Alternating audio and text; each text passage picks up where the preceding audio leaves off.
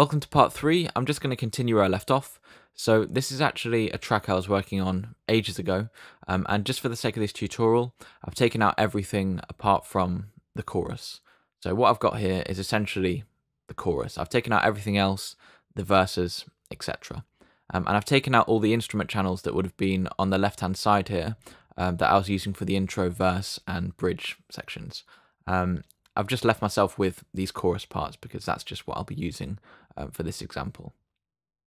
So I've got the structure of the track laid out at the top here with markers. You can see that the chorus sections are in red. So yeah, you might be working on a track and you've got a chorus section. So here's my first chorus. And instead of playing in everything again where this second chorus is, you could copy and paste this chorus, paste it here, and even paste it a third time at the end there. Musically speaking, and in terms of authenticity, you might not want to completely do it like that, but I'm just showing you what you can do, and you can take it as you like. I'll touch on that issue of authenticity towards the end of the video. So just to show you, if I zoom into these tracks that I've got here, so again, this is my chorus, so I've got guitar parts, bass, and some beats at the bottom. And you might have noticed that the regions have this little bit extra at the start and the end. It looks like it's overshooting the chorus marker, but that's not a problem. I've essentially just got a bit extra at the start, that little run up from when you press record, and there's a bit of a sound there as it goes into the chorus, which is a natural run up, so I want to keep that.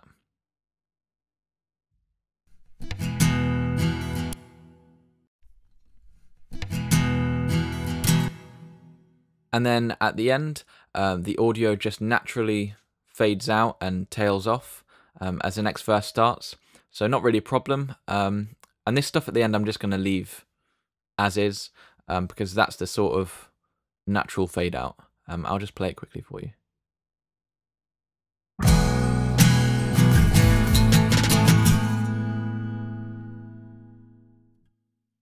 So that's where verse 2 would start. You kind of get the idea. But I am actually going to trim some of this at the start, and the reason for that is partly to clear up some space and partly so I can just give myself a bit of a guide for when I'm copy and pasting. When I recorded this track, I did it to a metronome, so where I've put these markers for the choruses, they aren't just vague areas where the chorus hits, these are pinpoint moments where the chorus starts. So I need to make sure I'm copy and pasting to an exact degree.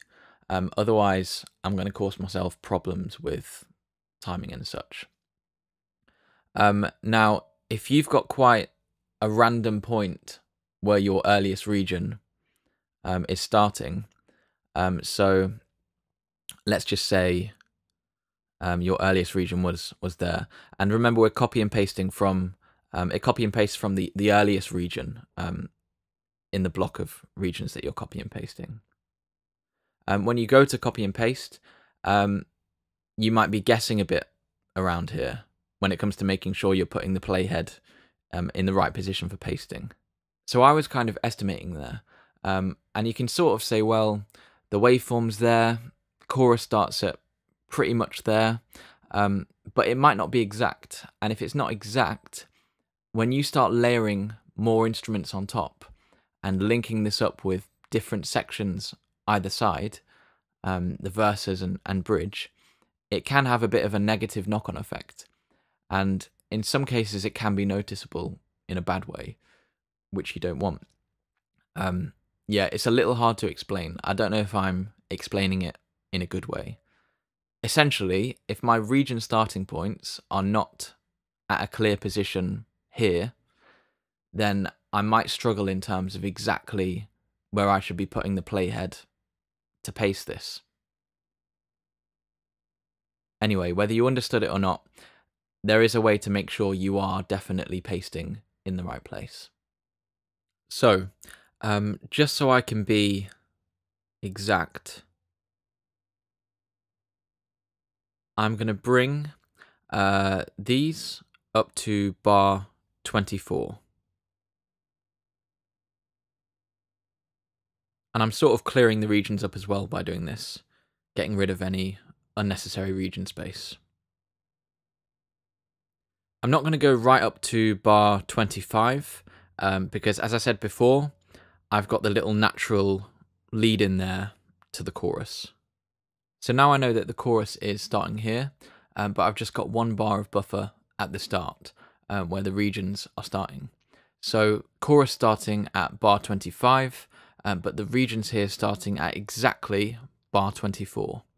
And when I copy and paste this chorus, I'm going from the start of the earliest regions, which are these 3 at bar 24. Now, I'll copy all these regions, and I'll go to here.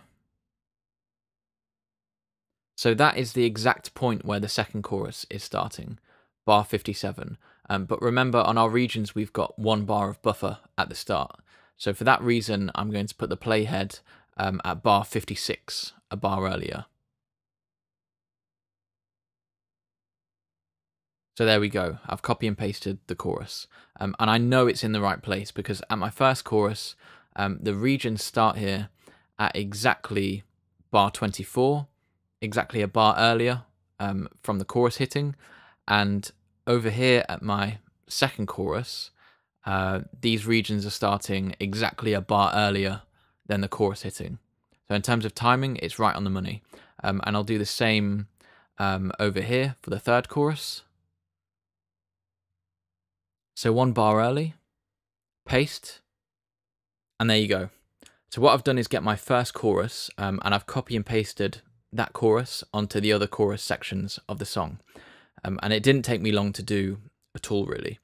The explanation behind it was long, but in practice, it doesn't take that long at all. Now, in terms of authenticity, if that's something you're thinking about, now you might take the view that this is a bit crude, just copy and pasting your chorus. You might not care, in which case, go ahead and do that. That's how you do it. But if you'd rather not do that, if you think you'd rather play these in separately and have a little bit of differing nuance in there as opposed to straight clones, first of all, you could just play it all in again at the separate chorus points, just like you might have done for this first one. Or you could still use this technique that I've just shown you, but what you can do is when you record the first chorus, you could record multiple takes of each part. So for example, play each part in like 3 times. So effectively, you've got 3 different versions of you playing or singing the chorus. Your 3 choruses are there. Then you could copy and paste all those takes to these other chorus points. And you could have, for example, take 1 on the first chorus, take 2 on the second, and take 3 on the third. So you're recording it all in one place on the timeline initially, where the first chorus is, but you're racking up different takes. And then you would paste all of those take folders across here, and you just make sure you're not picking the same take for each chorus. Make sure you're picking different ones. Or you could have a bit of a mix. So you might have 3 separate bass takes on each of these choruses, but maybe 1 guitar part is perfect and you think, you know what, I'm just going to copy and paste that across. I've already got a perfect take, I'll recycle that. Yeah, it's completely up to you. If you want to know more about recording multiple takes and choosing and switching between different takes, I've done a couple of separate videos on that, which I'll link in the description. So I hope you got something out of this pretty in-depth set of videos on copy and paste functions in Logic, and you can go ahead and try these out for yourself.